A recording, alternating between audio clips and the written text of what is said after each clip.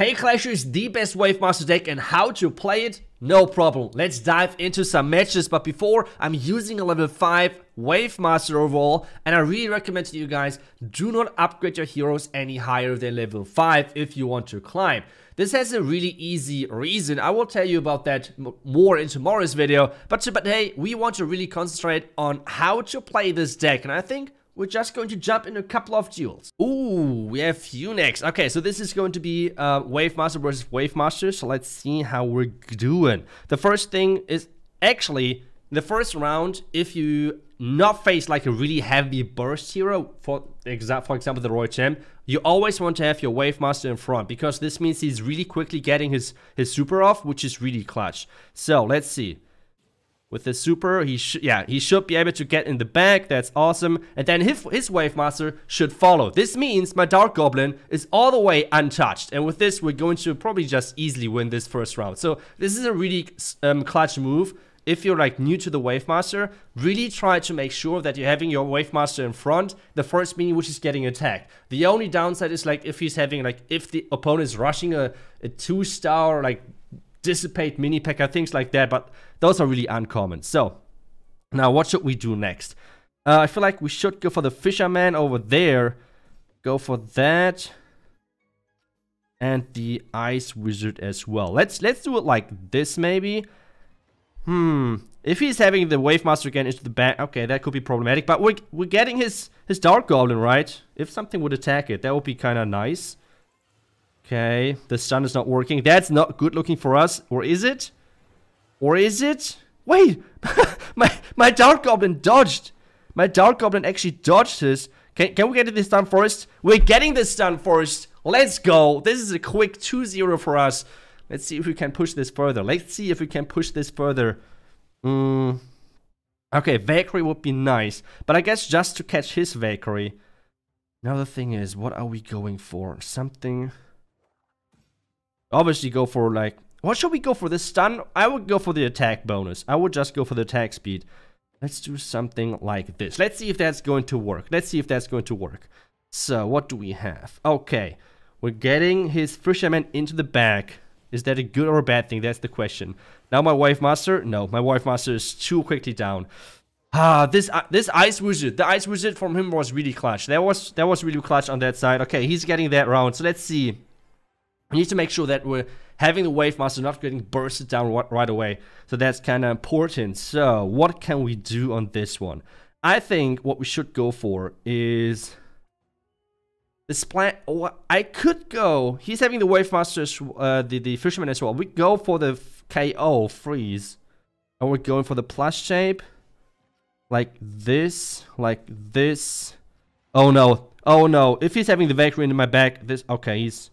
Well, actually, this was not too bad, isn't it? Because now it's frozen. My Wave Master should go for the Dark Goblin. Come on, burst down the Dark Goblin. That would be great. No, he's having the 2-star Dark Goblin. Now it depends on how many stuns he's getting. That was the first stun. That was the that is so stupid. But actually, that was good for me. Wait a second, that was good for me that he stunned. Now my Dark Goblin is going ham.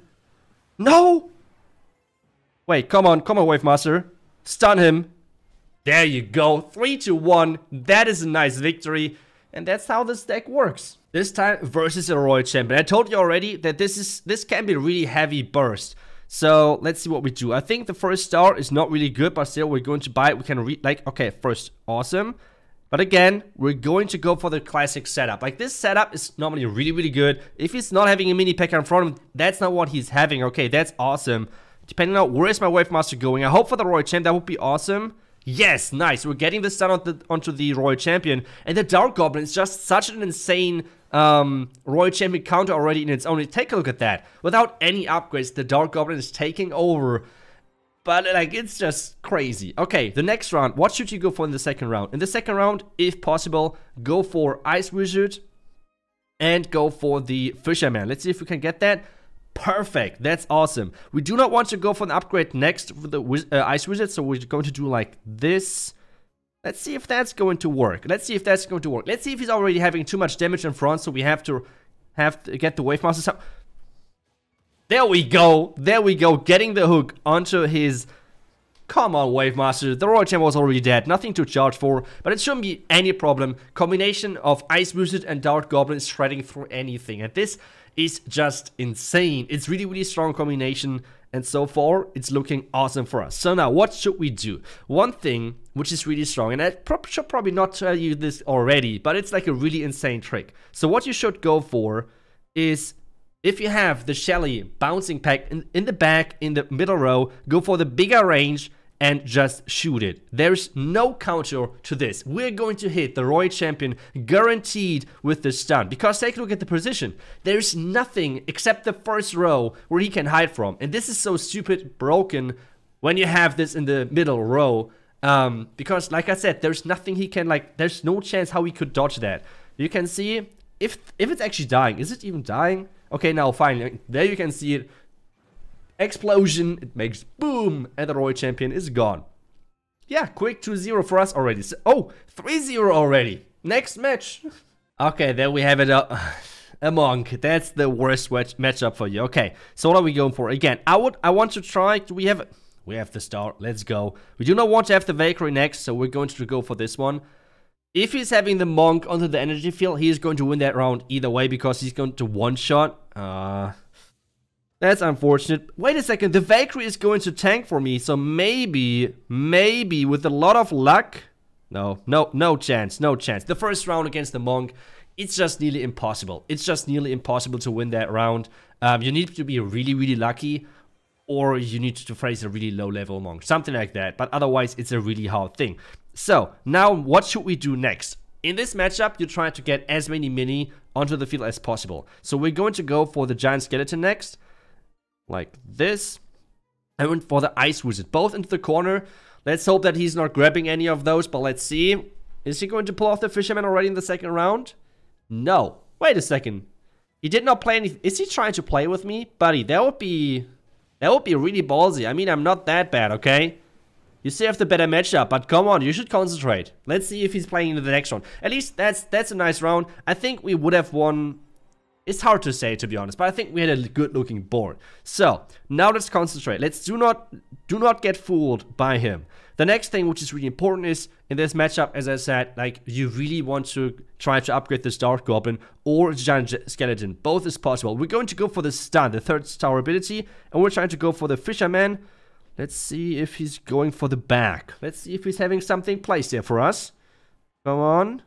Okay. Wait a second. That's actually bad. Wait. No, that's fine. We're getting the Dark Goblin out of the way. Getting the Fisherman out of the way. That's actually awesome for us, right? That's super awesome for us. Oh my goodness. That Fisherman hook was incredible. And this is a quick 2-1 lead for us. That's awesome. Okay. You can see the Fisherman right now is probably one of the strongest minis as well. Or at least one of the most explosive minis. He alone already can game change anything. So let's see what we can do. Again, Dark Goblin, I like that. And I think bigger explosion or more damage. I would go with more damage, to be honest. And this time, though, we're going to go for this side. Let's see if we have not switched our Dark Goblin or Ice Wizard yet whatsoever. And he is actually luring my Valkyrie. That's interesting. But we're not hitting that so important Dark Goblin. So our Dark Goblin has to overcome now the other Dark Goblin. Can he do it? Can he do it? No way. Oh no, he's getting the luckier stun. What is that? It's a small chance. He's like hitting every second attack a stun. What is that? Like, I really hate this random thing where it's like, oh, whatever. Okay, freeze right there. We should concentrate. Plus shape and freeze. That were the upgrades I was going for. So let's see. Something like this should be awesome. I'm really going to set up for this side. I'm going to replace everything over there. Let's see if it helped. Let's see if it helped. Or if we got pretty... Oh, okay. We have the 3-star Dark Goblin right in front of our face. But wait a second. He actually one-shot... Oh, no. Oh, no. Can we actually win this? The Valkyrie is kind of scary. The Valkyrie is really scary. Come on. Take down the Valkyrie. And with the Ice Wizard, we're getting things done. Let's go. You can see the Fisherman right now is the bread and butter in any deck. It's kind of crazy. But overall...